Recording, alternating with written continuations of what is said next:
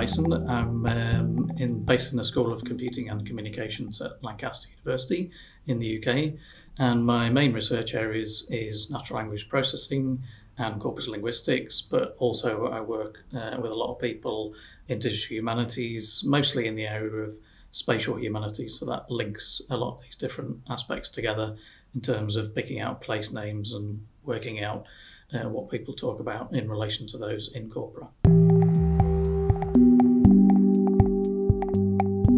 So I chose to become a CLARIN ambassador, well, I guess because Francesca and Francisca asked, first of all, but originally I was involved in the original CLARIN preparatory phase in the mid to late 2000s. And so I thought I really enjoyed the kind of user interaction that we were doing in that part of the project. And the ambassador role seemed to be a lot of engagement with users.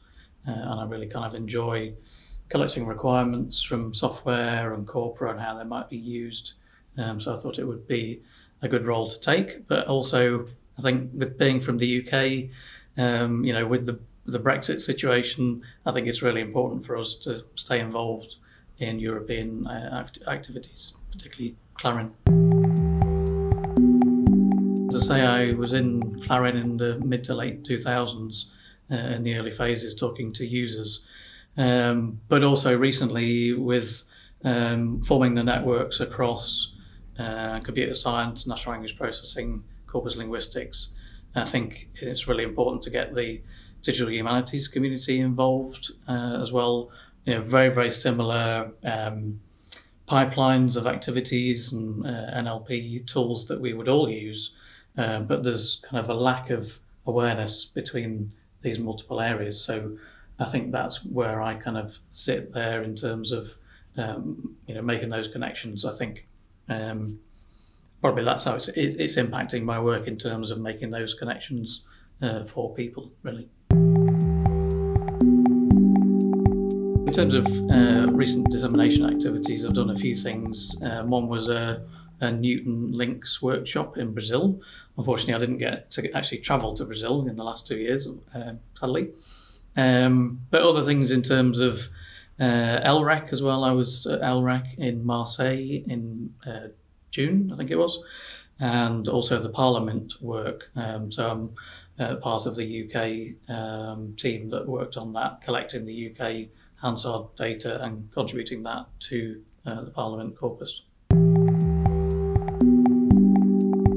So in terms of the next 12 months, what I'm planning to do in my second year as ambassador is to focus on a number of areas that I'm working on with new projects at Lancaster and elsewhere. So that's in the area of health and medicine. So we're involved in 2 projects, one in the UK, which is related to peer online forums for mental health support. So we've got a number of stakeholders that we're working with. People are turning to online support forums because there isn't enough timely support for the mental health difficulties. So we're looking at how people use those forums, what topics do they talk about, how people interact in those. And so we've got a number of forum providers involved, as well as the National Health Service. One of the regional areas in Berkshire is looking at that with us as well.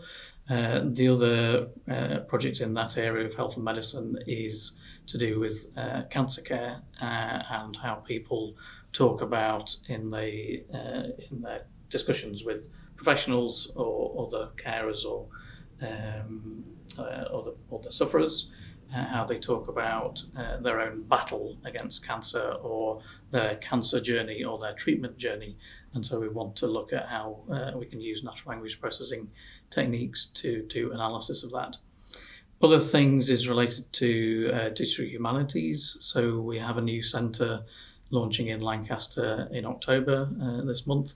And so we're thinking of maybe some support activities linking CLARIN activities to the DH community in the UK and beyond. But maybe some other tutorials and so on at the Corpus Linguistics Conference next summer, which will be in July in Lancaster, actually.